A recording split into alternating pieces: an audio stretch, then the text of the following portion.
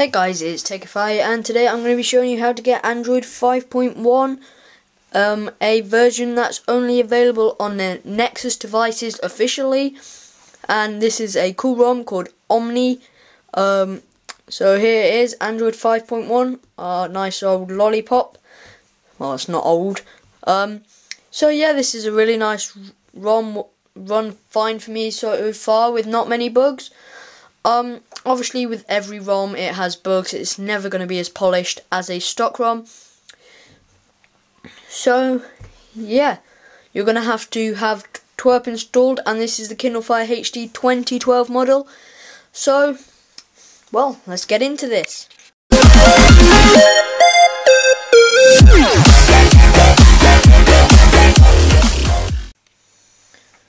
So guys, to install this ROM, you're obviously going to have to boot into TeamWin Recovery Project.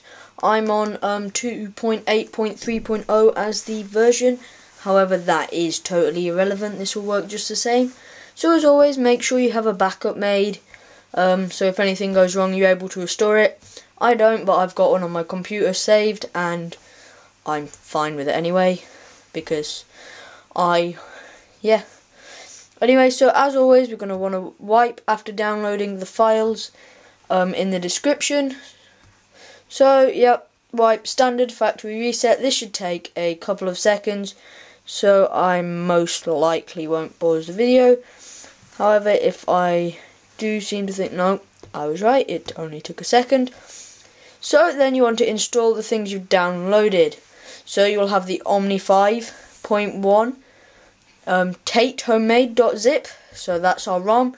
Update SuperSU, which make sure we've got root access, and the GApps 5.0.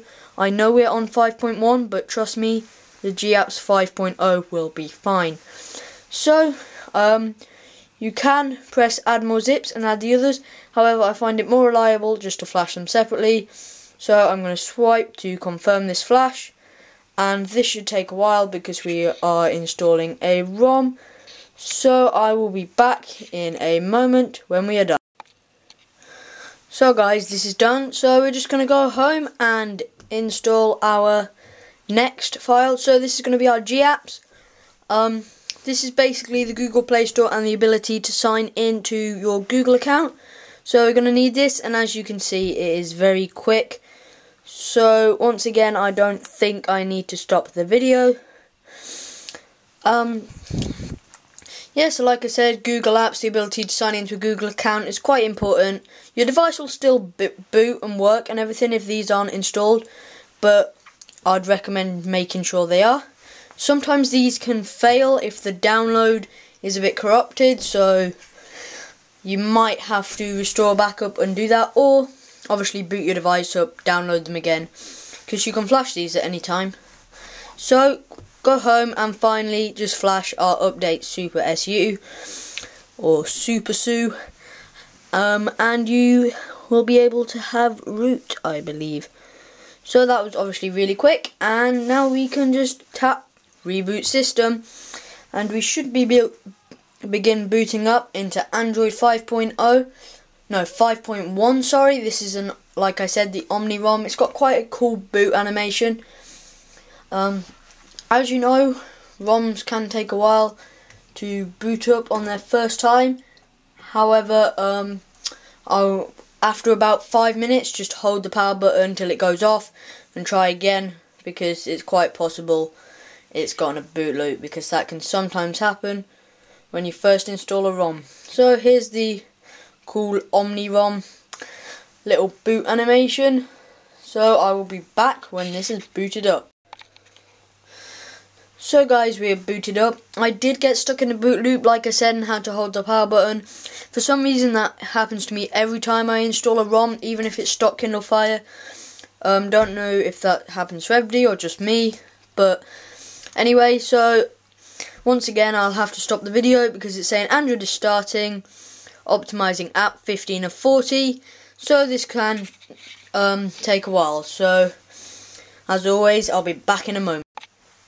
So guys, that's finished. It did take a few minutes, so I'm now greeted on the setup screen of Android 5.1. So I'll be back once I'm set up. Don't know what that was, but okay, I'll be back when I'm set up. So guys, setup's all done, and as you can see, it's all on. If we go into settings, there is a number of things, as well as SuperSU, meaning we have root access, as well as this performance tab. Oh, wait. Blah blah blah. Okay, so actually this has decided it wants to install some things. No thanks. But yeah, so there is also this performance tab which will allow you a built-in overclock of your CPU. I did try this out before and it meant the device froze up a lot. And actually you had to shut it off. So I wouldn't do that. But here we go, Android 5.1 for the Amazon Tate.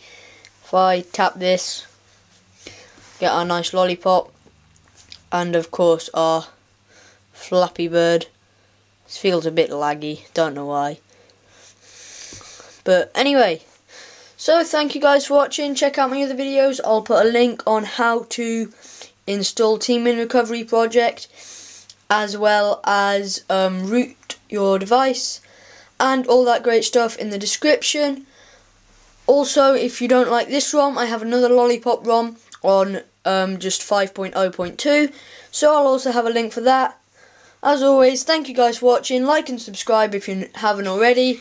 I'm Tekify. See you guys in the next video.